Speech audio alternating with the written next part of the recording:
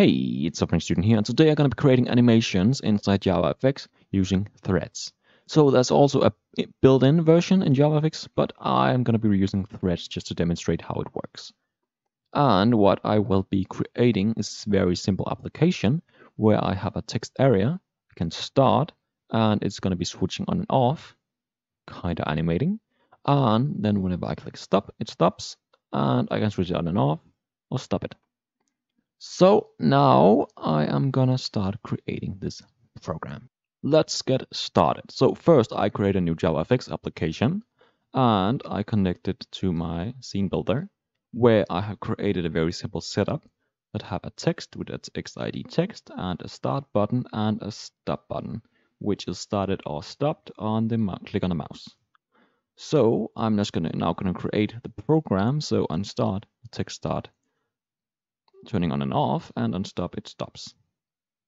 So what I would do is I would create a new class inside a sample.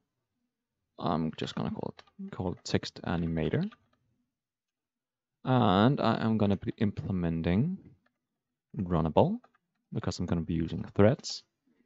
And inside this text animator, I am gonna take my text field as an input because I'm gonna be changing my text field or setting the text of the text field. And I am gonna have a string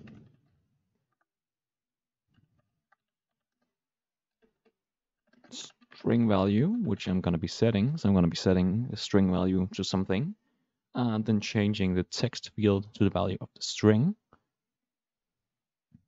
I actually call this text and then call this text area. And I am simply gonna have another variable, which I'm gonna call time. Just gonna defining how often it's gonna be blinking. Often it's gonna be turning on and off. And in my constructor, I'm gonna take my text area and my text int as my inputs, not my string. I'm just gonna be defining something. So now inside my run method, I will be creating a while loop, while true, and all of this is gonna be inside try block. Open it and close it. So while true, I am gonna be creating or actually checking if the text area is empty or not. So I will just simply do if my text area dot get text dot trim dot length equals to 0. So if it's empty, then I would set my text to, let's just do hello world example. Because the point is we can't directly change the text inside our text area. We actually need to create like a Javafx thread, which will allow us to implement things regarding the Javafx application. But I'll be demonstrating shortly. Otherwise, if it's not empty, we're just gonna set our text to empty. So if it's empty, change to text. If we got text, change to empty. So in this way, we're going to be switching on and off with text. So now what I will do is simply have a Javafx thread running by using platform.runLater.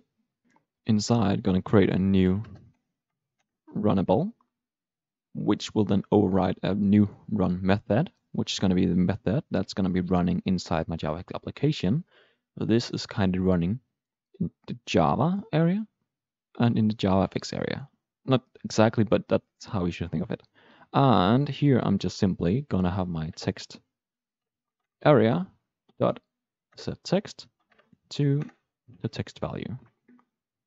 And then we're gonna be catching our catch. No, firstly, actually we need to define, because right now it's just gonna be doing it like infinitely fast. Really, but kinda. So we would need to still inside our while loop, we're gonna do thread dot sleep, and then we're gonna be sleeping our time. And now because we are sleeping, we need to add an interrupted exception. So now we can go back to our controller, and I would do it inside my, let's actually just create a object to do it after my text. So I would create a, actually made quite a big mistake here. Let's fix it. Because a class should always be with a capital letter. There we go. So our text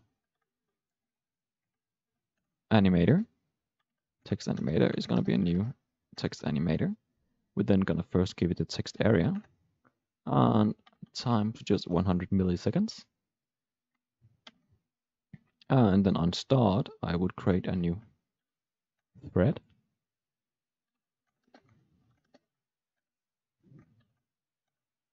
Which is going to take my text animator. And I will just be starting it. So let's have a look if it works. So this actually doesn't work because I forgot how Javafx is loading things. Which is actually, I don't think it's too bad, but I actually think you need to remember sometimes that actually how it works is it's loading everything, or it's loading the code before we load the window. So right now, when we're creating our text animator, we are passing a thread, not a thread, a text area which is actually null because it haven't been created yet on the screen, technically. So what we need to do is implement initializable, which will create an initialize method, which is a method called after the scene is done loading. So I would put my text animator object to be created into initialize.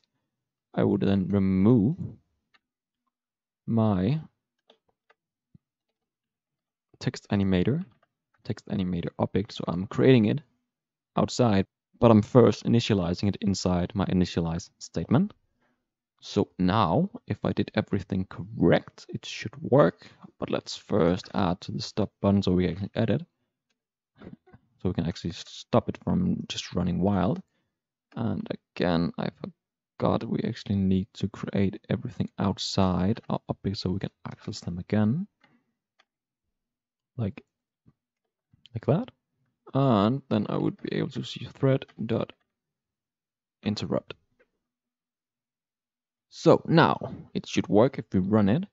We have our text area. When I click start, it's gonna be start switching on and off.